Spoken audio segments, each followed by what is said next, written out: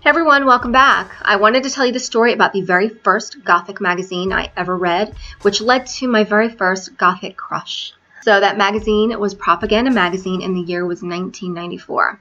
I became aware of the magazine from a record store called Record Connection, and it was independently owned, so they had really cool stuff in it. In the back, they had boxes upon boxes full of back issues of magazines. So although I discovered Propaganda in '94, I was able to quickly find back issues, and I owned, I would say, issues dating back to about 1990. It was through these magazines that I became aware of a model from the magazine by the name of John Koviak. For me, it was love at first sight, and I'm getting like all giddy thinking about it because I remember the feelings associated. Back then, the goth scene was very different in the sense that it was romanticized. It was something very beautiful and very romantic. Everybody wore their hearts on their sleeve. It's not like it is today. It's very different. There was more of a mystery about it. And, you know, pair that up with the fact that you're this wistful 14-year-old and it's the perfect storm.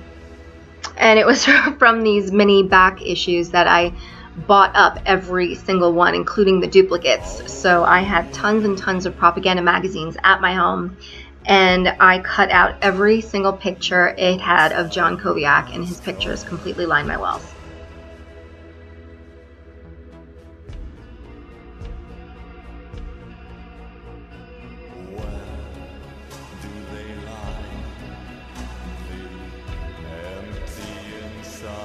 So I would lie in my room, sometimes staring at the pictures on my walls and writing poems and, you know, the most heartfelt kind of soppy gothic crap you could possibly think of. I did it. It became abundantly clear to me that I knew absolutely nothing about this guy other than his name.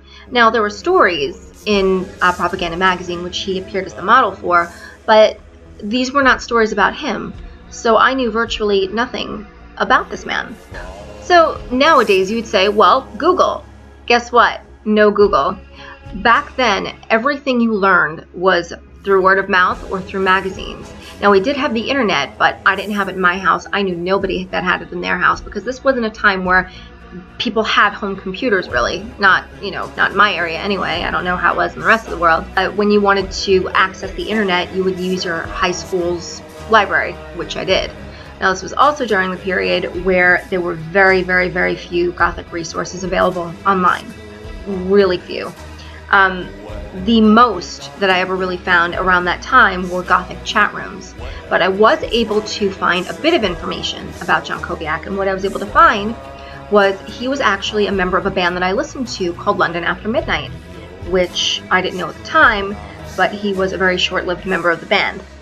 Well, a few years later, when London After Midnight came to New York City, I went there, and I was ecstatic. I was going to not only finally catch a glimpse of him in person, but I was going to talk to him. That was my MO. I'm going to talk to this man because I just sort of had to put a personality with a face.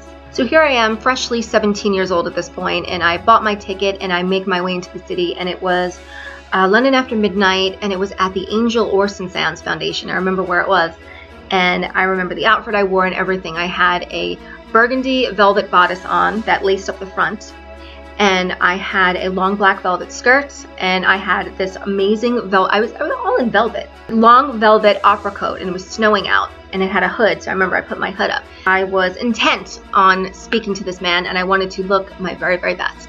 I got the absolute shit embarrassed out of me because I'm still young at this point, and I'm speaking to some of the elder goths and saying how excited I am to see John Koviak, to which one of them says, "John Koviak? Fuck have you been? He hasn't been in the band in years." And I'm like, God, I was so bummed, really totally bummed about it. But despite my, complete and utter disappointment of the fact that I wasn't going to see John Koviak, I still was very excited that I was going to see London After Midnight because they happen to be one of my favorite bands. So, I mean, that was a party bonus right there. So the year is 1998, and it's at this point that my family finally get the goddamn internet in their house. I'm no longer enthralled with him at this point as I was when I was younger, but my ears would still perk up at the name because there was still that mystery there. I mean, when I was younger, I'd fallen in love with his face, and I'm not gonna lie, whenever I, would come across pictures or something, I would still get that sort of pounding in my heart, but it was frustrating because I knew virtually nothing about this person. So there was always that kind of curiosity in the back of my mind of wondering. So I did a little bit of a hunt, and it didn't take long because I found that he actually has a music project out under the name Subversion. And I immediately ordered it. It was a CD called Winds of War, and I loved it. Having this CD in my possession finally was actually, believe it or not, it was closure. It was like being able to close a book, because prior to that, like I said, he was just a face, but now he's so much more. I'm peering into his soul by listening to the words that he'd written from his heart, from his mind.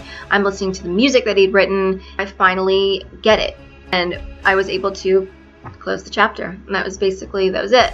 Okay, so I'm minding myself getting dangerously close to rambling, so I'm going to end this here. I'm going to provide as many links to propaganda magazine related items that I could find that I think you might find interesting, and I'm also going to provide links that I can find to Subversion or John Kobiak's work, which I really quite like, and I hope you do as well.